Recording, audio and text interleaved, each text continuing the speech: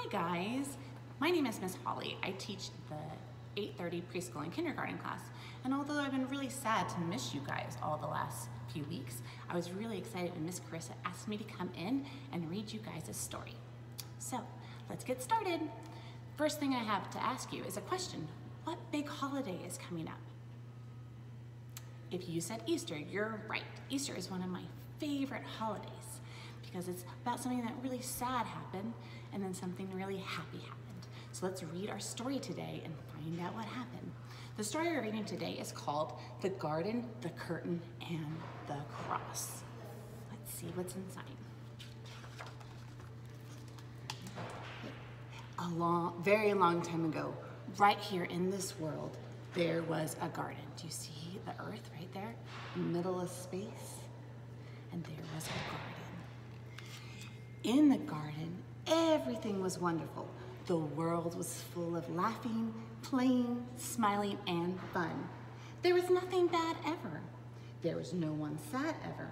And best of all, guess what? God was there.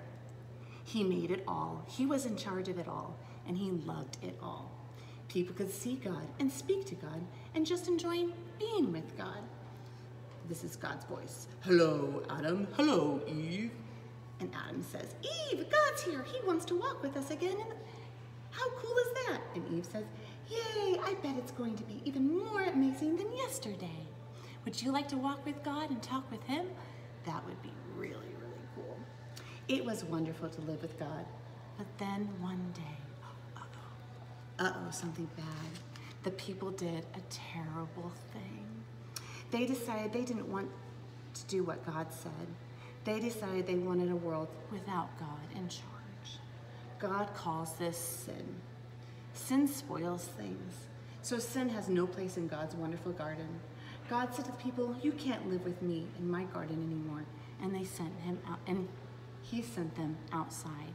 Do you ever sin? Do you ever do bad stuff? Me too. It makes me sad. To show the people that they had to stay outside, God put some warrior angels out in front of the garden. The angels were like a big keep out sign. Now things sometimes were sad, and people were sometimes sad.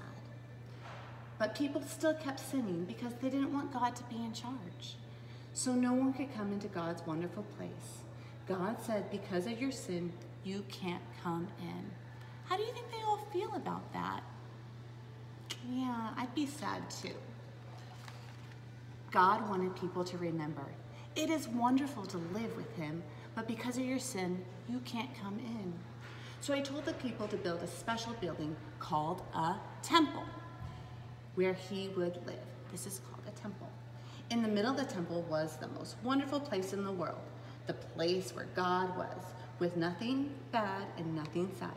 It was very exciting. So right in the middle is where God was. But then again, God told people to put a big curtain around his wonderful place. The curtain had pictures of warrior angels on it. It was another keep out sign.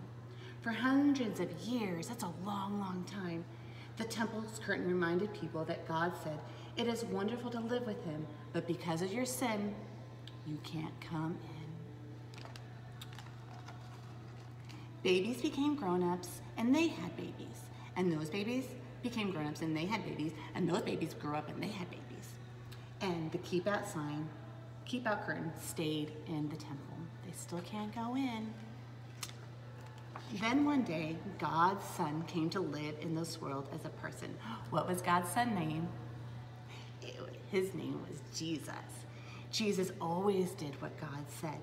Jesus never sinned. And Jesus visited the temple where the keep out curtain was. Jesus knew that things were sometimes bad and sometimes sad. Jesus said that God had sent him to open the way back to God's wonderful place where there would be nothing bad and no one sad. How's he gonna do that?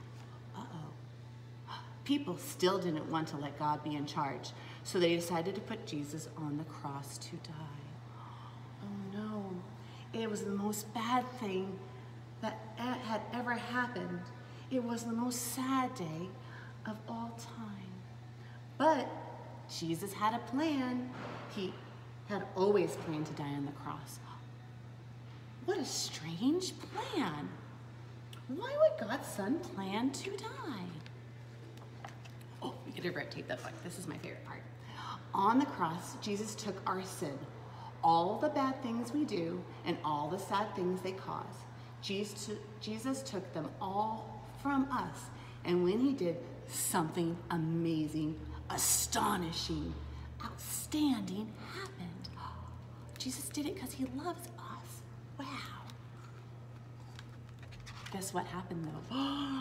The curtain tore. God had ripped up the keep out sign. God's wonderful place is open again. Because Jesus, we get to go in. After Jesus died, his friends put him in a tomb. They were very sad. For 2 days, nothing happened. And then on the next day, the third day, Jesus' friends went to see his body in the tomb. And guess what? It wasn't there. A little later, Jesus' friends were all together. And suddenly Jesus was there, alive. Suddenly his friends, they weren't sad. Now they were so, so happy. God had brought Jesus back to life so that he could live in God's wonderful place forever. And Jesus had sent everyone an invitation to come and live with us there too. He tells us, God says it's wonderful to live with him. Because of your sin, you can't come in. But I died on the cross to take your sin. We can live with God forever. There will be nothing bad and no one sad. We will see God and speak to God and just enjoy being with God, just as he had planned. It will be wonderful to live with him, and it's all because of Jesus. We will say every day, thank you, Jesus. You're amazing, and you can start saying that today. Can you say that? Say, thank you, Jesus. You're amazing. So remember, guys, when you celebrate Easter and you get to go Easter egg hunts or see Easter bunnies, that the reason we celebrate Easter isn't just because of the Easter bunnies, but it's because Jesus died on the cross. And although that was really, really sad, 1, 2, 3 days later, Jesus rose from the dead, and he's alive today, and he loves you. And we all love you too, and I miss you guys and can't wait to see you again. Happy Easter.